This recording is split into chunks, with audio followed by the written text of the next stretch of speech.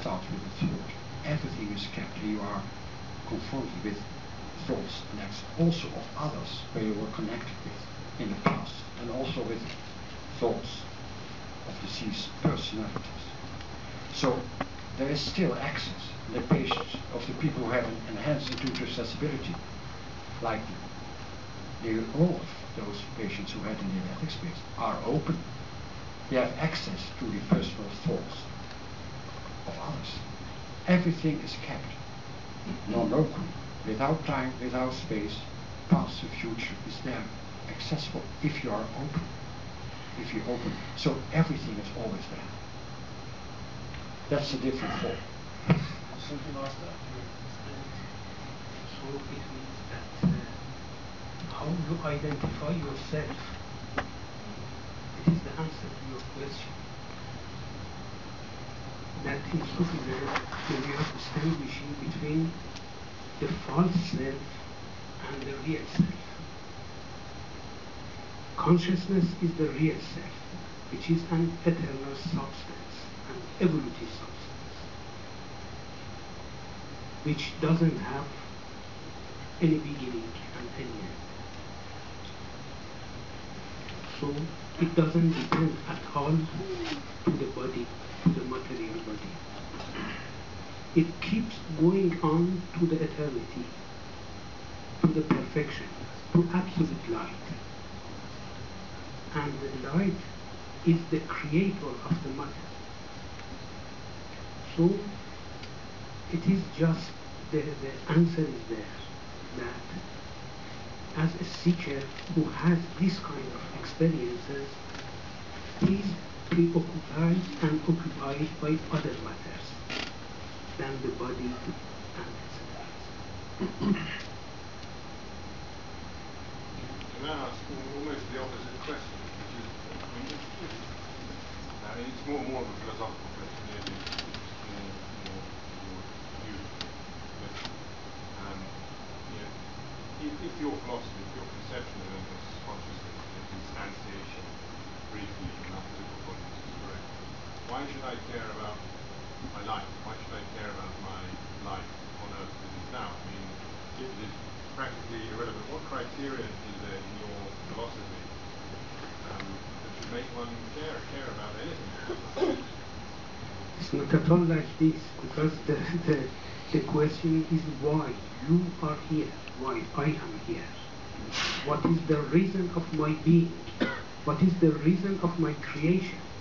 What is the reason of the creation of human being? So the human being, the mankind, is the last created creature in the world. Why it was necessary for the Creator to create this new creature? What is my place in the universe in this moment? So it is absolutely philosophical, and I am ready to answer this question, but we are going to another chapter today. And maybe then I could ask the Professor, I mean, that's an answer which makes sense to me. It probably makes sense to most people whether or not they're religious. It's a religious answer. But I mean, do you believe that there's a non-religious answer to that question?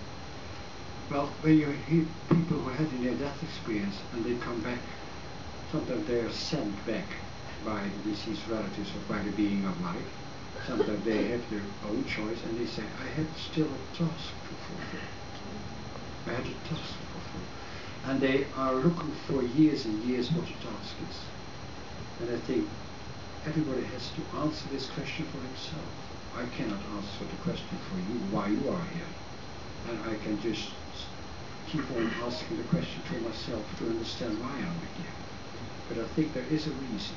And I think there's something else that's just in the non-local dimension where everything is. I think we have, I sometimes hear we have to learn, and it's only in our body we can learn. We have a task, but we only perform this task in our body and not in the other dimension. It means that so the material world is full of potential to become something, and it is not able, the material world, to change itself by itself. but it has the capacity to be changed. And mankind is able to exploit this capacity. And it is the mission of each one of us to change ourselves and the world around ourselves. It is the mission, it is the task, it is the reason of our existence, of our creation. It is not for nothing that we are here, everybody. But the question in Sufism is posed like this: who am I first, and secondly, what I am doing here? We must answer to these two questions, not only to one question. And to add perhaps something else, in this physical world there is duality, subject-object. The other dimension is cis-subject. Everything is connected to unity, and we can learn by the duality. And if that's not the end, then what do you think about the beginning? I think that's the same question. Is that when there is no end, there is also no beginning. So there is consciousness before birth and there is consciousness after physical death. There's continuity. And there are, I know some people who have said, also men, but most female, you have the feeling of a baby who's coming even 3 or 4 years before the conception, and even though it's a boy or a girl, and even know the name. It's incredible, but it seems to be true. And you can understand these kind of things where you know that this, the essence of a new human being is already there and is connecting with the physical body. Do you see that as the start of a life, and we pass through one body, or that we came from previous bodies? Because the question of reincarnation is the question. I don't know what reincarnates. I think I don't believe that my ego, my physical aspect of my consciousness will come back. I think that a higher aspect, our self, aspects of that higher self, will come back in the body. But he will know better than I do. I don't know. I liked your analogy with the radio before, but Yeah. what I would say is the radio station keeps on emitting, and the radio receiver gets to find a new radio receiver station. You can even question about our body if you know that each second 250,000 cells die and being replaced. Each day 50 billion cells die and are being replaced. Our body is totally new each year. What about the continuity? It's our consciousness. And our molecules are changed each 5 days. At subatomic level, it's at blank time, I think. It's changing. So there is no continuity. What we think is matter is 99.999% emptiness, is vacuum. And this vacuum is filled with information and energy. And that's the essence. Consciousness is the essence, and for me it's fundamental in the universe. So I add a little bit, and so it is in the case of the frequency of the vibration as well. It means that you don't have only one body. So it means the consciousness is not enveloped in only one material body. We have 1,000 bodies now. So what is important is to keep going on in the substantial way.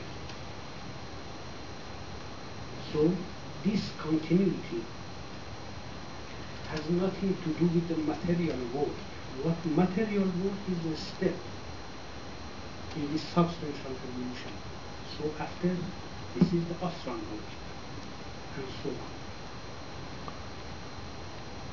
Yes. In your talk, you mentioned very positive near-death experiences, but you did say that you'd had some reports of people having negative near-death experiences. Now, I personally haven't had any near-death experiences, but I have on a regular basis lots of telepathic experiences. And I'm just wondering to what extent you've come across people who have entered a negative death of somebody else. Very briefly, it's a long story, but I'll cut it very short. I was living in a flat above somebody else, and I woke at 4 in the morning, or I was in a dream at 4 in the morning, where I was being forced to commit suicide. I didn't want to do it, but I did it. And I fell onto a sea of writhing, faceless grey bodies. And I woke up in terror and turned on the light and stayed awake the whole night and went to work the next day. Couldn't function, came home at 2 o'clock, made some excuse, obviously didn't tell the truth about why I couldn't function. And as I got home, the police were there bringing a woman out who lived underneath me, who had killed herself. Now, I know that that wasn't a dream, and I know that I had entered some horrible place. What's the point of that? Why should I have to, why should I have premonitions about everybody in my family who dies and stuff? First answer it's like a curse, really. Yeah. First answer your question. You are open. That means you receive. I know. It's a curse and not a gift. But what happened was a shared death experience. And you experienced the death experience of the woman who's committed suicide. There's just recently a book came out from Raymond Moody, Glimpses of Eternity, where it's writing about shared death experiences. Mostly positive, but also positive.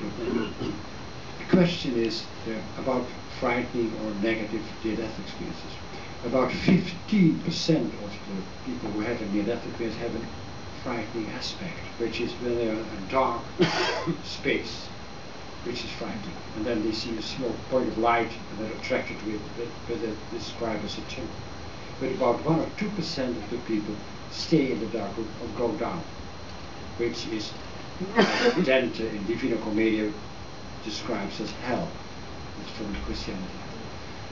And well, it's just a concept. It's frightening. And people who come back are frightened of death as well.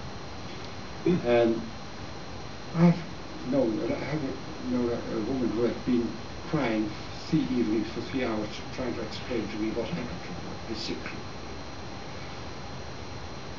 Each conscious experience you have is depending of your state of consciousness. What I told you, when you're in love, the world is beautiful. When you're depressed, the world is like hell.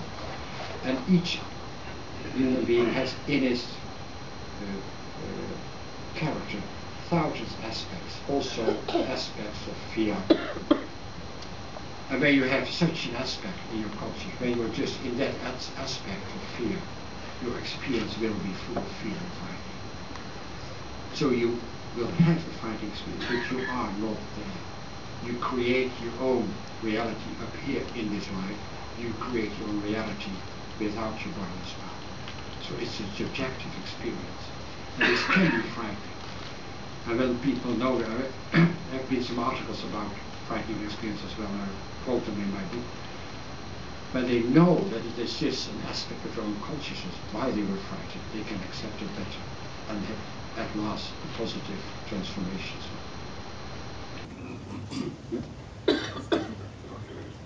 Yes, I have a question for the Sufi master. You know, you've explained that all the Sufi master had the experience of intoxication, the idea of perfume made from this guy in the room, and heavenly. Is it general across all Sufi masters, or is it a variation? So it's composed of different steps. So, but it is in general, it is the experience of the garden, of the heavenly garden. It's full of colors and smell and the birds. And so it is just because of this that I told you that from this moment we are connected to another reality. So we are no longer busy